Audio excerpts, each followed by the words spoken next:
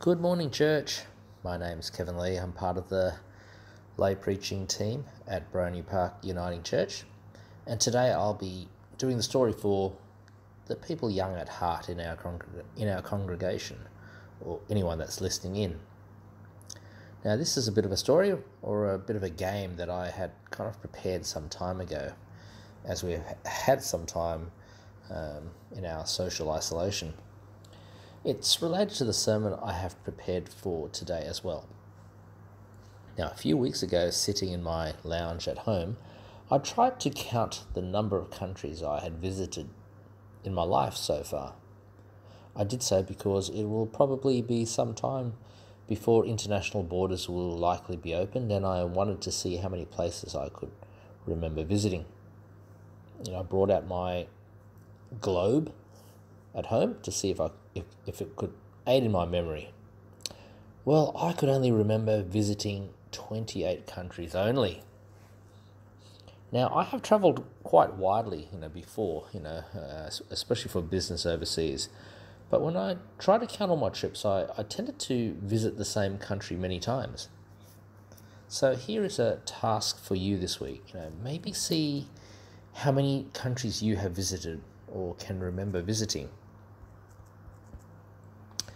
Each time you travel, you always learn something new.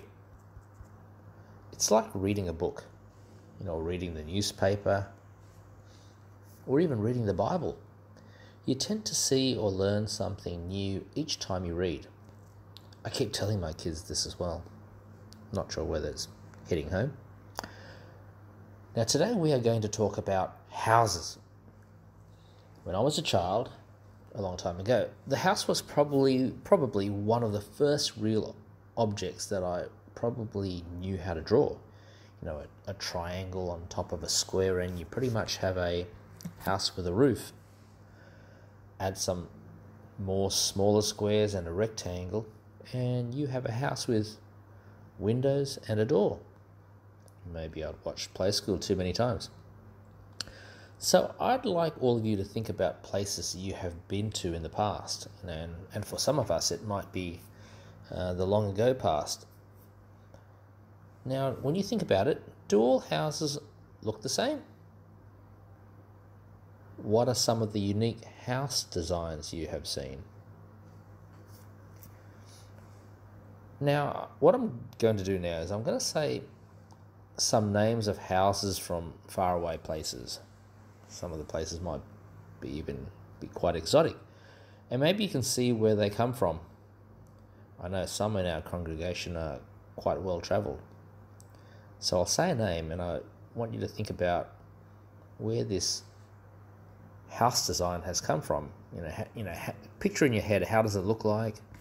How is it made? Okay, the first name is a teepee. I'm sure some of you have heard the word teepee. Where is a teepee from? How does it look like? And what do you think it's made of?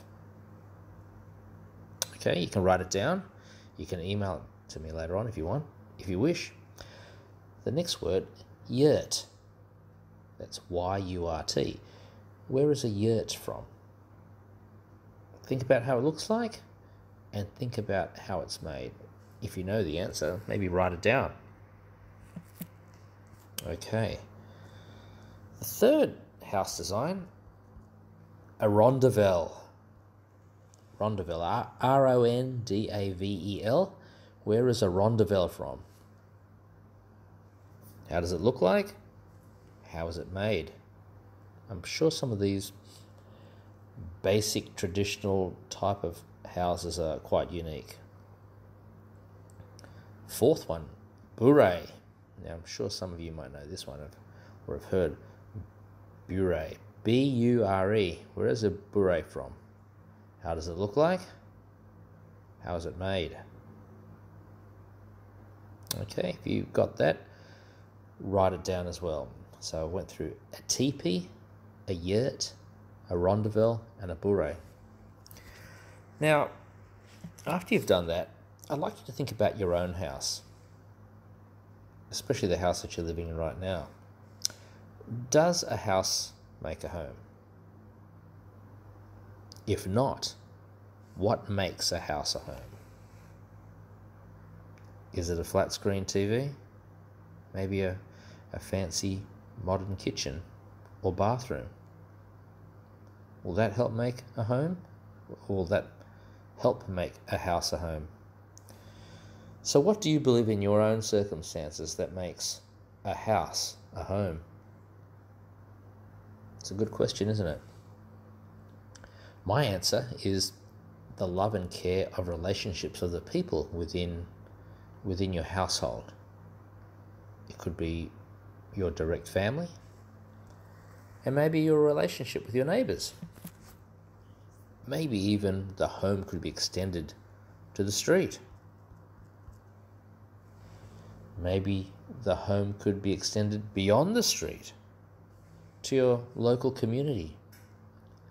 Love, peace, harmony are all the building blocks of building a home. For some, a home could be a spiritual link to a place or gathering. Home could even be our own church. I'm pretty sure some of us feel the comfort of walking into our church and really missing that in these special times. So let us pray. Dear God of love and care, let us build homes not only in our house, but beyond. In our current challenging times, let us find love and peace in our own homes and find our ways to extend our care for loved ones we miss and cannot see in person wherever they may be. Let us be reminded to have open hearts in all that we do and all that we face. In Jesus' name we pray. Amen.